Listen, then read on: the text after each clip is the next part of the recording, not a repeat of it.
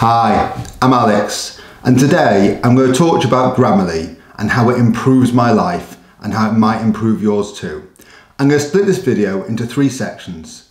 I'm going to start off by telling you a little bit about me and my use case so you can understand where I'm coming from.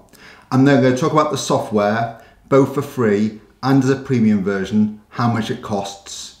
And finally, I'm going to talk about practically how it saves me time, improves my credibility and makes me money. If that sounds of interest, please stick around for the video.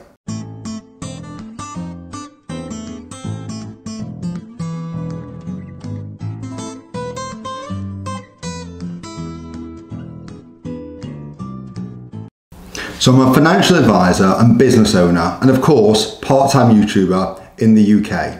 I send out a lot of email communications, a lot of replies on YouTube, a lot of texts, and importantly, I'm dyslexic. So I've always had a bit of an issue with my confidence, with my spelling, with my grammar, and sometimes my sentence formation and structure. So from a practical perspective, that's how I sort of communicate day to day and why I use Grammarly, and it's very important to me and giving me the confidence to communicate. If Grammarly is of interest, I'm going to leave an affiliate link in the description below. So, for free, Grammarly checks your spelling, grammar and punctuation. It's available as a browser extension, on the web as apps, and even in Microsoft Word and Google Documents. So, Microsoft Word and Google Documents do have spelling and grammar checks in them, but simply, Grammarly is better, and in addition to the built-in options, if you're looking to improve the consistency of your spelling and grammar, then signing up to Grammarly's free version really is a no-brainer. So I'm going to put a little warning in here, both serious and not really that serious. So there really is no downside to the free version, apart from Grammarly don't make any money from it. And from a practical perspective, from their business model, it's to get you hooked so that you want to use the premium version, which they do softly sell you while you're using the software.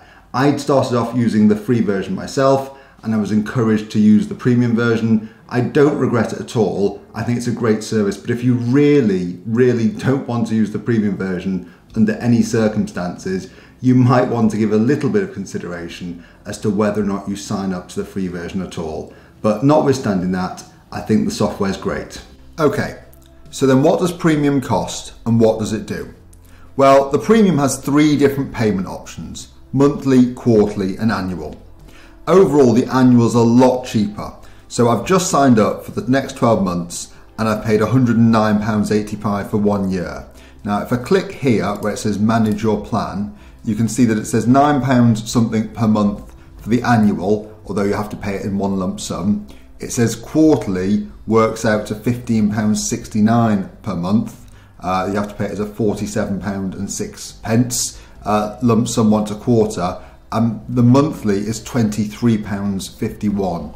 So they are very much encouraging you to go for the annual subscription. It's an awful lot cheaper if you do it at that way and that cost. In terms of that, so if I go back up to the top here, you can see here that it's actually quite a useful way. It shows you examples of everything here, so it's worth going on the website to see the difference. But it says that obviously grammar, spelling and punctuation are checked and everything, but then consistency in spelling and punctuation and fluency are all then checked in the premium version. There's also a business version, which I'm not going to cover here, which is if you're a large organisation and you want everyone to talk the same, then you can use that, but that's not really most people's use cases. So again, it talks here, you can just hover over, see examples in helping with clarity, engagement, delivery. It really is useful in terms of the amount of ways it can help suggest and change the way you write. You can see here that there's so many ways to access Grammarly. There's almost more ways. It's almost easier to tell you ways in which you can't use Grammarly than in which you can.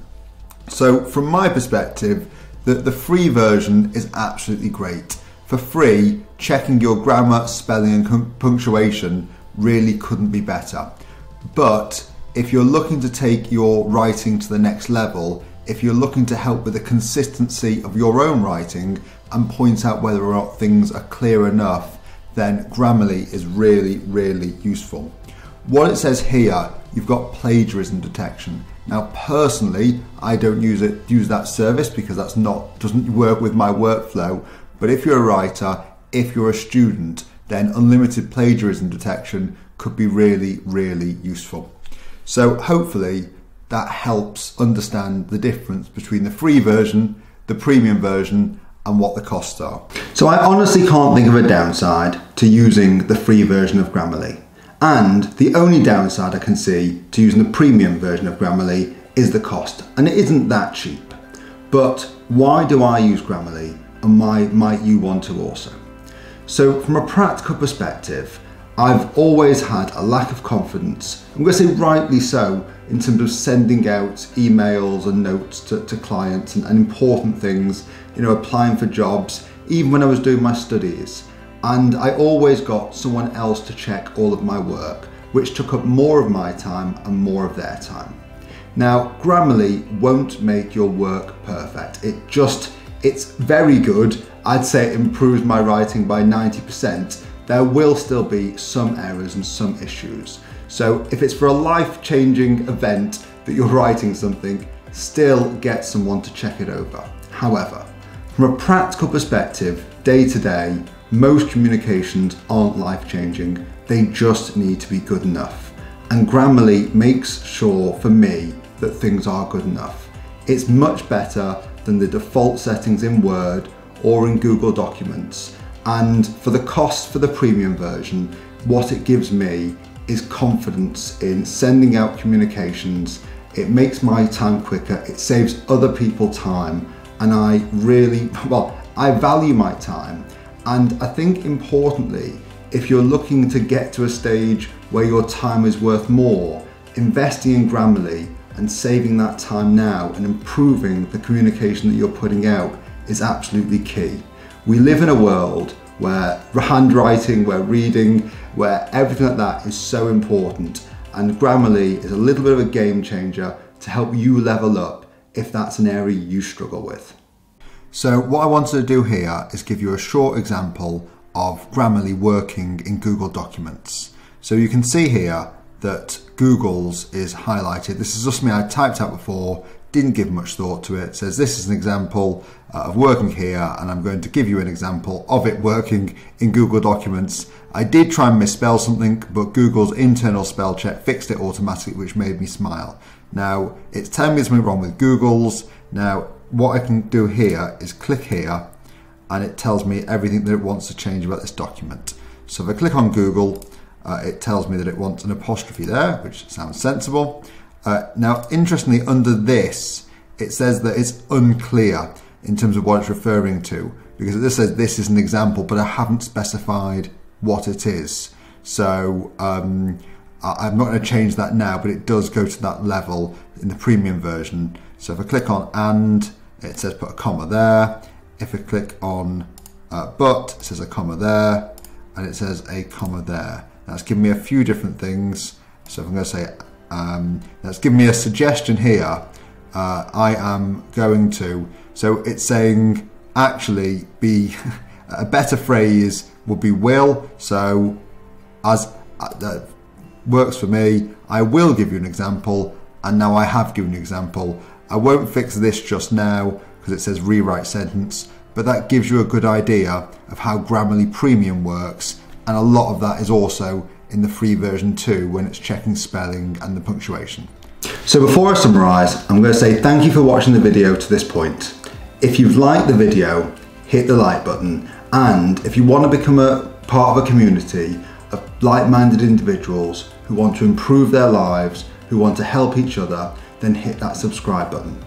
In terms of Grammarly, my summary is there really is no reason not to give the free version a try if you're not using it already. The premium version, from my perspective, is well worth the money. And the only issue I've got with it is that I only started using it in 2016.